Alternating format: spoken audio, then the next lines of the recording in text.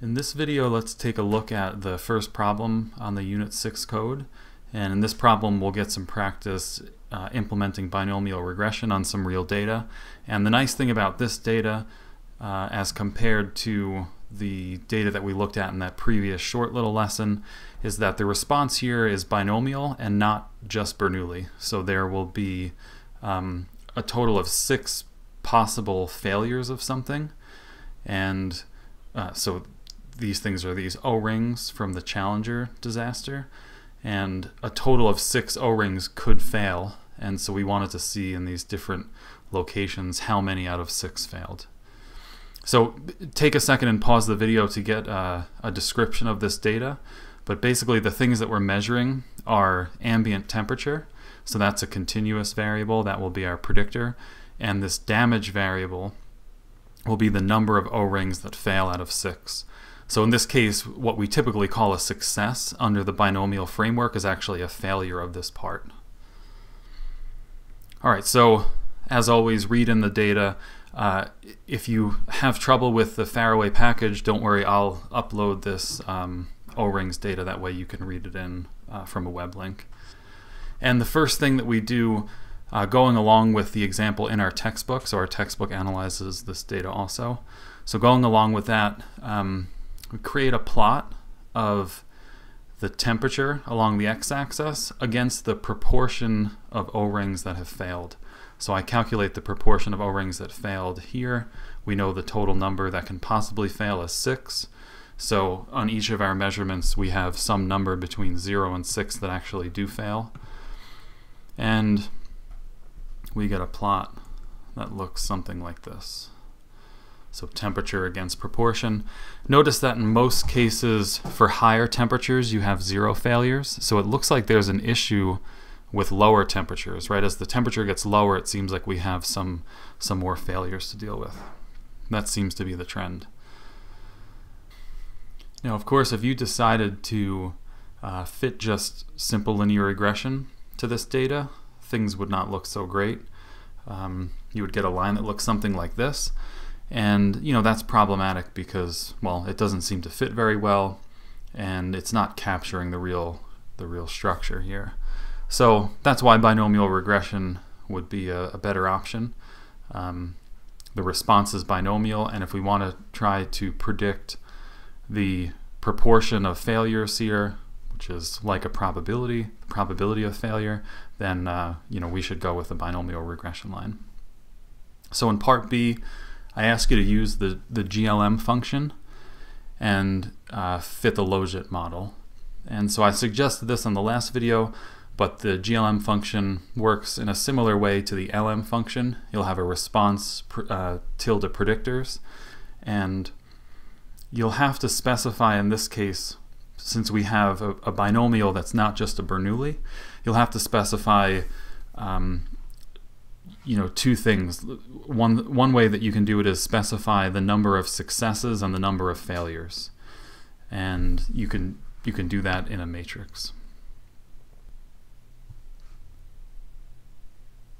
So if we look down below here at the running the GLM function, notice that I've taken this cbind, which will bind 2 columns together, and it binds the column together of the number of failures of the O-ring and then the number of non-failures, right? 6 minus the number of failures will tell you how many didn't fail.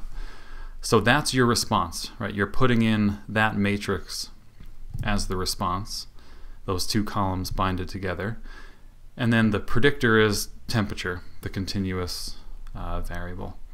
You're telling R what data frame to read this from, and then you are using the family equals binomial, and that will tell R to use the logit link function. So just as with the LM function, the summary of whatever you named your GLM object will give you a summary of the model. Some things will be a bit different, but a lot of things will be the same.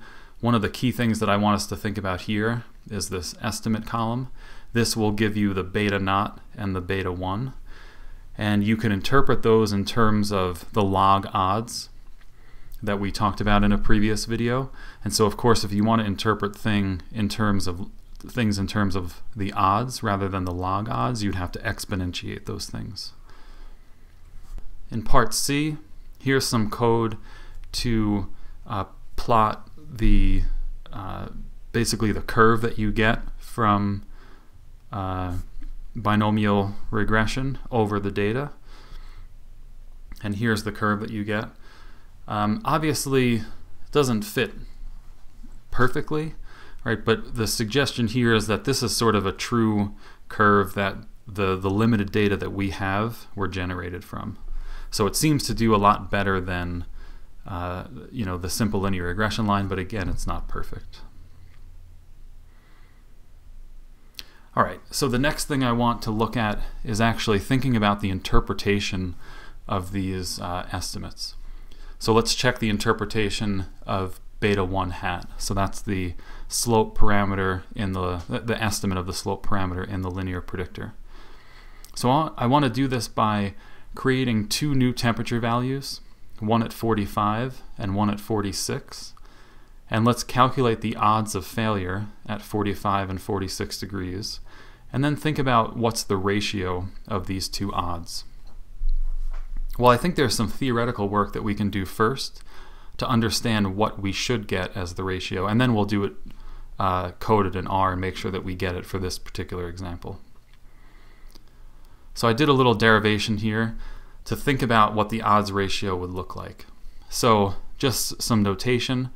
I have O of x plus 1. This tells me the odds for some temperature value x plus 1 degree, and then in the denominator is just the odds of that original temperature value. So ultimately we're going to plug in 46 and 45 for x plus 1 and x respectively.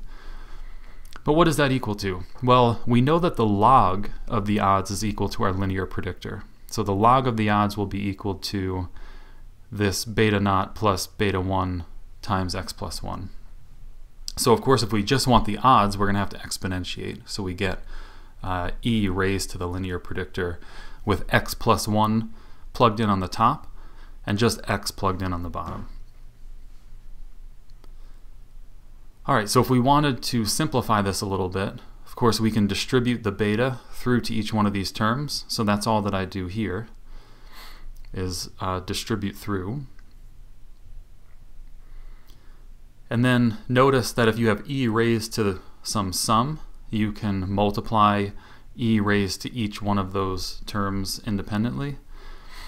And so I just split up e raised to the beta naught plus beta 1x up top, and then I separate out e raised to the beta 1, that extra term. And then notice you have cancellation, right? You have an e raised to the beta naught plus beta 1x in the denominator, and it cancels with the 1 in the numerator, leaving you just e raised to the slope term. So that tells you that the odds ratio, if you increase the predictor by 1 unit, just gives you e raised to that slope parameter. And of course, if you want to talk in terms of estimates, you can estimate the odds ratio, and you can plug in the particular values that I gave, and you'll get e raised to the estimate of your slope.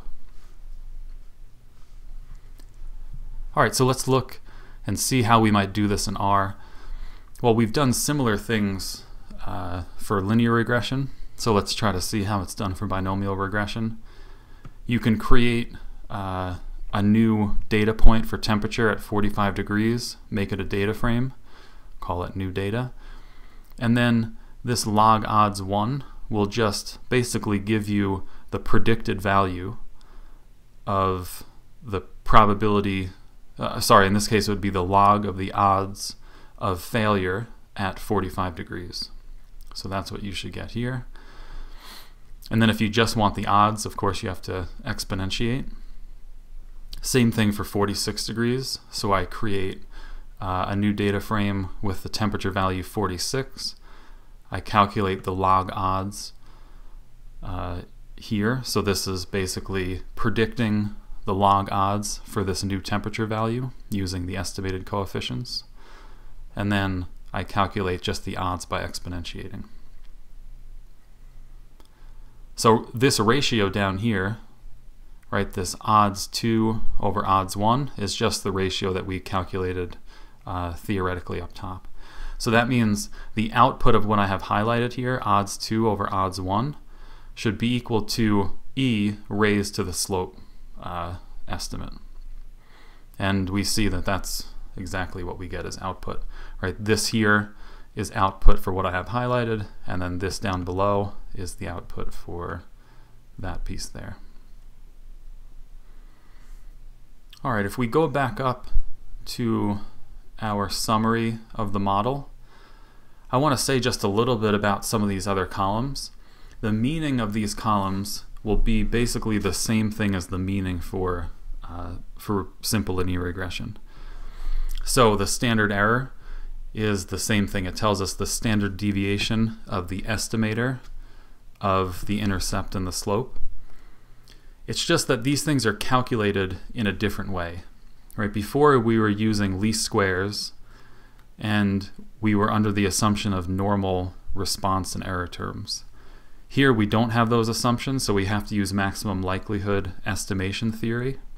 And there's some theory, it's asymptotic theory, and it tells you what the distribution of the maximum likelihood estimator will be. And from that distribution you have the variance, the standard deviation, and so you get the standard errors.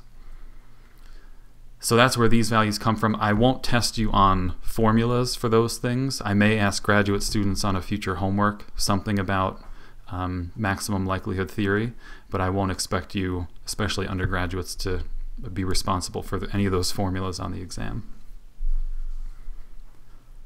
So notice the next column, instead of a t-value, which is usually what we see for linear regression models, here we see a z-value, and that's a direct result of the fact that the maximum likelihood estimator is asymptotically normal. So this is an asymptotic result, and we're getting z statistics instead of t statistics, and then we're getting p-values here.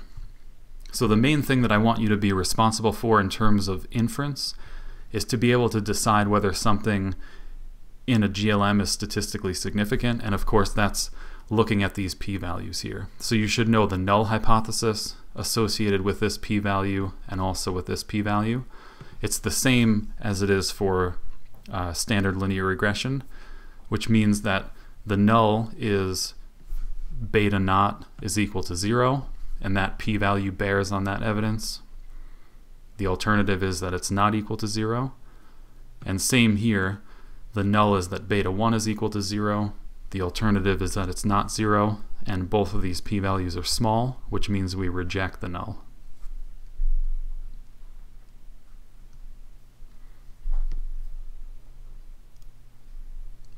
In a future lesson, we'll learn about how to interpret the null deviance and the residual deviance, and we'll probably also say something about the AIC, but for now, don't worry about interpreting these things.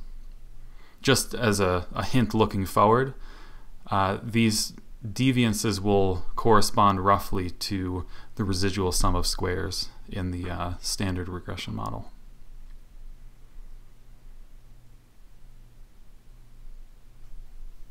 Okay, so part E of this question, I ask you to compute the confidence intervals by hand, and what I mean by that is don't use a built-in R function, but just compute them based on formulas for confidence intervals that we've seen before.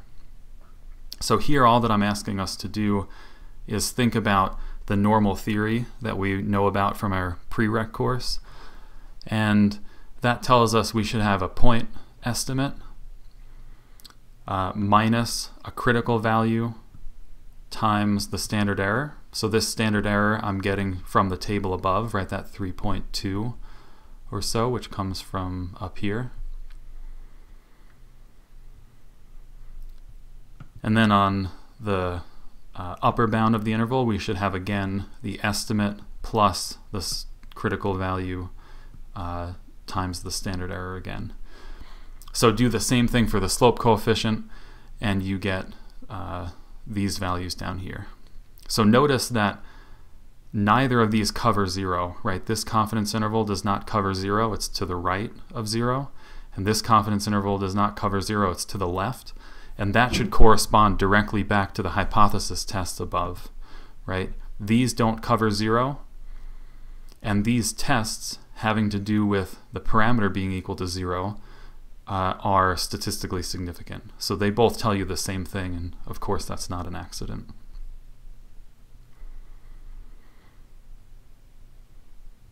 So I also ask you to compute the confidence intervals using a built-in R function, and the confint function will allow you to do that. So here you should see very similar results to what's up top, right? They're off by just a little bit, and the reason for that is that I describe it here a little bit.